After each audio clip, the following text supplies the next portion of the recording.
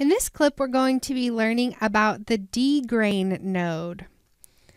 Okay, so this is normally something that you see done at the very beginning of a comp, but again, it's kind of one of those standalone nodes that just felt better to cover here at the end, because you also don't always see people doing this. It's not really the right workflow not to degrain your footage, but sometimes people just skip this step.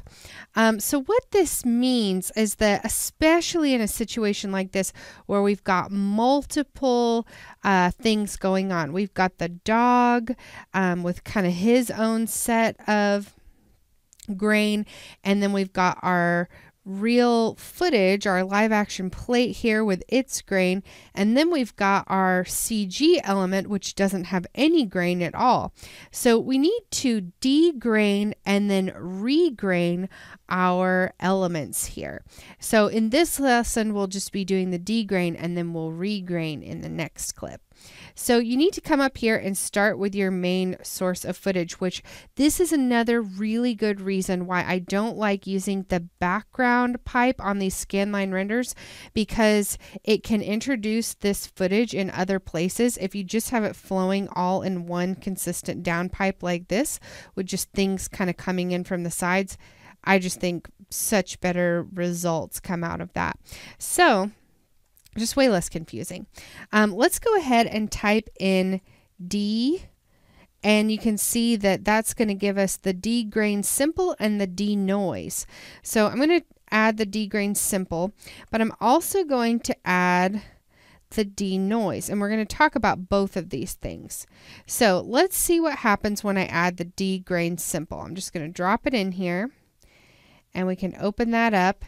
And just by default, if we zoom in on our footage, and I'm just going to hit the D key to disable and toggle between that, you can see that it is degraining, but we're losing a lot of detail in our footage. So this really isn't, obviously the best way to go about degraining your footage, because you just are losing so much of the detail in your footage here.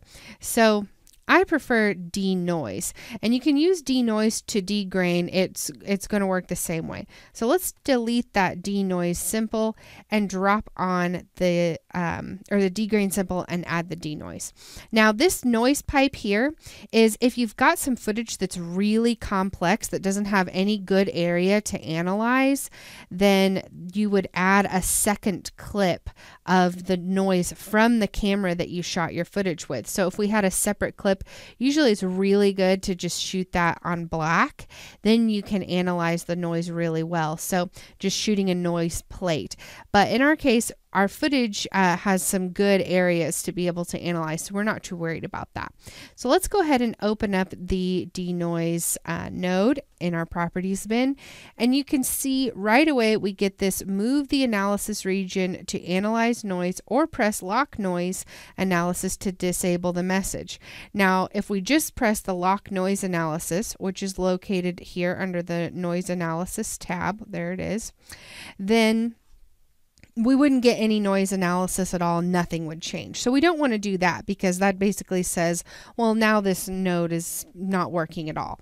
The analysis region by default is just going to go down here in the corner. So we can move this up and start to increase and change the size. So I kind of like to, go over here where, we don't really have a lot going on over there on the side. And then we can use this as our analysis region.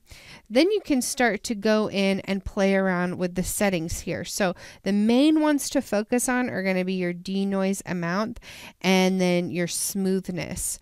So let's just see what this is doing by default. If I'm zooming in on this area over here again, and I'm disabling and re-enabling the node, you can see we're getting way better results. We're still getting some smoothing, which if you want, you can decrease that smoothing, and you can see there is a little more noise that comes back then, but it isn't so smoothed out that you're losing a tremendous amount of detail. So keeping that there right around 1 is seeming to keep a good amount of detail right there. And then whenever we come up to the denoise amount, if I increase that, you can see how those changes happen. It really just feels like it's moving the denoiser around and that it's not really making a major change. Now, if I look at that, you can see a pretty significant difference. But again, you can start to kind of lose some detail in some of those darker areas. So just kind of split the difference and find out where you feel the most comfortable with the amount of detail that you're losing or gaining based on the settings. Now, also keep in mind that I was zoomed in really closely. This is at 100%, and if I disable and re-enable here, it doesn't feel like I'm losing so much detail that this is just, you know, useless. It feels pretty good. Now this wasn't super grainy footage to begin with, so that's definitely helpful. Now once I have that looking the way I want, I'm just going to copy and paste that, and then let's go over to our dog footage, and I'm just going to come in and place this after my key light, so right there. And this is going to take a second because there's a lot of things at play here with the roto and kind of how that has been keyed. So it just takes a second to kind of recalculate that. And let's see what this looks like enabled and disabled. Not a tremendous amount of difference because our dog really wasn't that grainy of footage to begin with. But another issue is that if we actually view this, this is in an area where there's not a lot going on. So let's actually move it for this one over the top of our dog. Now, if we come back here and view, so we've moved that analysis region. Let's see if we see much of a difference this time. I actually am seeing a little bit of a change, but I have to get pretty close to see that.